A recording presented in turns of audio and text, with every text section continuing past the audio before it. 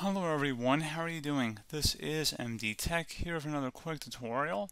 In today's tutorial, I'm going to show you guys how to go about allowing apps access to your microphone on your Windows 11 computer. So certain applications may require access to your microphone, and in today's tutorial, I'm going to show you guys how to enable that.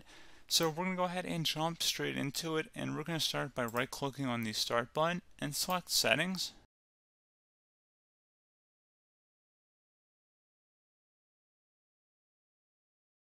You want to select on the left side Privacy and Security, and then on the right side underneath App Permissions, go ahead and select where it says Microphone and go ahead and left click on that.